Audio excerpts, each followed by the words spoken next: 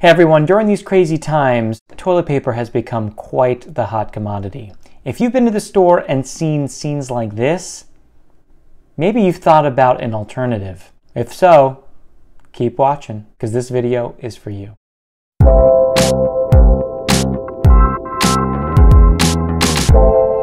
All right, everyone, thank you so much for checking out Saving Green, your source for sustainability on a budget. So today we're going to talk about toilet paper, or TP, if you will. I need TP for my bunghole. If you live in anywhere else outside of Western Europe and the United States, chances are you may not see toilet paper everywhere you go. In fact, you may see bidets. Now, bidets have been around for quite some time. They started in France, acquiring the name bidet, meaning little pony, meaning something you kind of hop onto and just let her rip.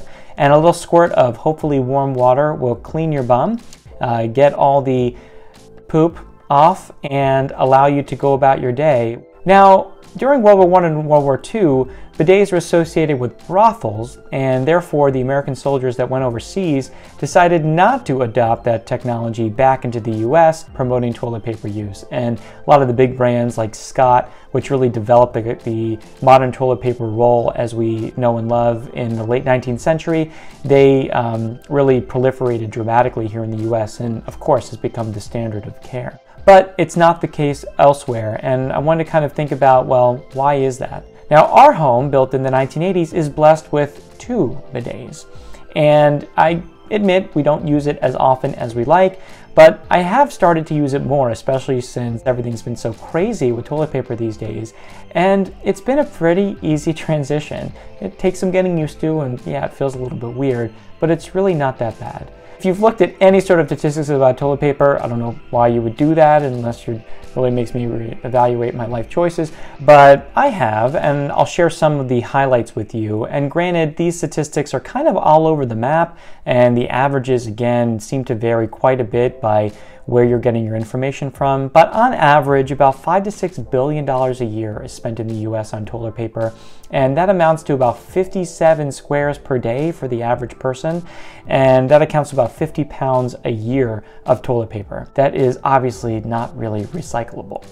So toilet paper itself, though, is, and you may find recycled toilet paper products which are more environmentally friendly, and that can range from 25% post-consumer content to almost 100% post-consumer content. But the brands that we know and love that contain the softest and most decadent and absorbent bath tissue tend to be of virgin trees, meaning they are not post-consumer content, and they tend to be a little bit less environmentally friendly.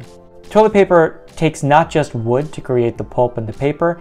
It requires quite a bit of processing. It requires a lot of water to soften the wood and create the pulp in the first place, as well as different chemicals, sometimes chlorinated products, to bleach and sterilize the tissue.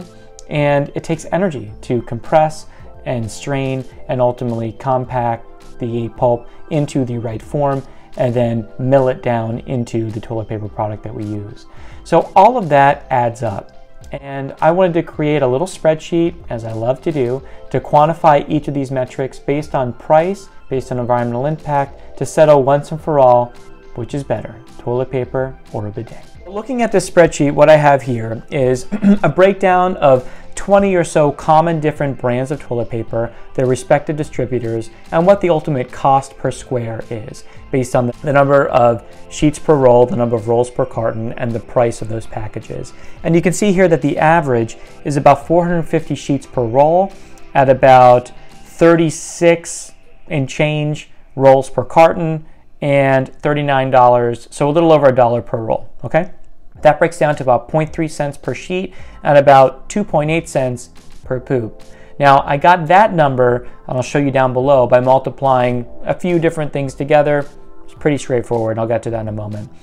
Comes out to your dollar per day per person, how many dollars per month people might spend on toilet paper, and dollars per year. Now, these might be a little lower than you may be expecting. That's because these are based on pretty much my averages. That means that I consume about 19 squares per day of toilet paper, assuming an extra 10 of kind of miscellaneous use. So if I'm blowing my nose or whatever, and of course for women using makeup or other reasons, that consumption may go higher. Now, a lot of the articles that I was looking at actually put consumer consumption at about 57 squares per day per person.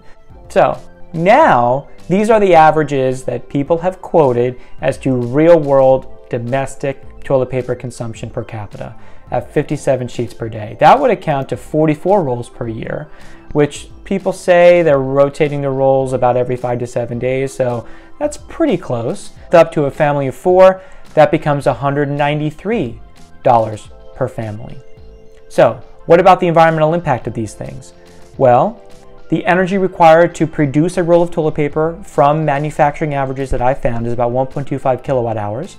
The amount of wood could be 12 pounds of raw material, but again, that number, big asterisk there because that may be an over-exaggeration. Water consumption, I've seen between 17 and 36 gallons per roll, so that on average, let's say 25 gallons per roll.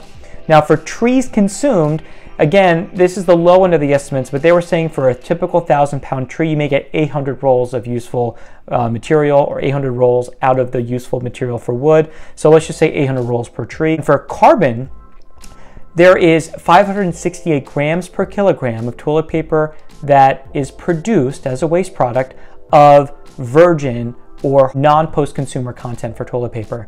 Now that is about 20% more inefficient than your recycled types of toilet paper, which comes out to just under 400 grams per kilogram. Now, just while we're on this topic, the cost averages actually, believe it or not, is a little bit less expensive for the virgin than recycled. I don't know if that's just the data set that I found here, or perhaps recycled toilet paper, it may be a little bit thinner, maybe you need a little bit more. So it ends up being a little bit more expensive actually for that reason. So what are the annual totals? Well, water use, believe it or not, you may think would be higher for the bidet because you're using water to squirt the bum in addition to flush. It turns out that for the average flush, let's say is 1.5 gallons per flush, again, you can get more efficient toilet bowls these days that may be as efficient as 0.8 gallons per flush. But you can also get old school toilet bowls that have 5 gallons per flush. So 1.5 I thought was a reasonable average. It turns out only a quarter gallon is used per spray or per session based on reports that I've read. So that really doesn't add much water, but nonetheless, I did include it in the metrics here. It turns out that the water required to produce a roll of toilet paper is actually more of an impact than the added use of a bidet. So that comes down to about 4,500 gallons of water use if you wipe with toilet paper versus 1,200 gallons per year if you use a bidet. So you're actually using less water if you use a bidet, kind of counterintuitive. And then all the other metrics, the bidet just blows it out of the water. Why? Because there's no energy use.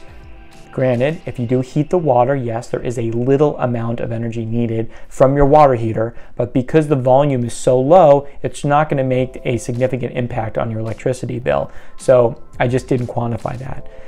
There's no wood you need in the bidet, and there's no carbon exhaust needed in the bidet because you're only using water. There's no material, no manufacturing cost, and no added burden on your septic or sanitation systems as well. Some studies have shown that the rate of hemorrhoids and the rate of urinary tract infections, things of that nature, may actually be down with the use of a bidet. But other studies have shown that certain water-loving bacteria like Pseudomonas may be higher, not necessarily in a clinically significant manner, but higher nonetheless on bidet handles and on bidet toilets than in standard toilets. So the data as far as health benefits are a little bit lacking, but it seems like that overall you can get cleaner with a bidet. And why is that? Well, think about running through the mud. If you're running through the mud, are you going to wash your shoes off with just a towel, or are you going to want some water to get that stuff off? Probably use some water. So it really does make sense that the bidet would actually get you cleaner and maybe a little bit healthier. But from a financial standpoint, it's really a slam dunk. The bidet is the way to go. So not only is it more environmentally friendly, but it's easy and it's safe and it'll save you money at the end. Now, is it easy to get? Yeah, if you live in an old house like I do, maybe you're lucky enough to have one. If not, you can get attachments to your toilet. A lot of them are very popular in Asian countries that can have custom streams and custom little extensions and knobs and gadgets that will allow you to customize to your heart's content the angle and pressure and everything else that will make you comfortable. And those can run you ever between $100 and $1,000. So your break-even point will certainly be variable depending on your use. If you're spending between $150 and $200 a year on toilet paper, then you're going to pay off your bidet in just a few years. With the additional upfront cost of purchasing a bidet and maybe the installation cost, you will still, in the long term, make your money back by switching to a bidet. So, thank you so much for checking out the channel. I hope this was helpful. I hope that it's opened your hearts and minds to the possibility of changing your habits away from using toilet paper every day and doing what the rest of the world has been doing for a long, long time. And thanks again. Please like and subscribe. Comment below if you have any experience with a bidet or if you have experience with toilet paper and which of those you have found most beneficial and pragmatic in your life. So really appreciate your time, and I'll see you next time on Saving Green. Thanks.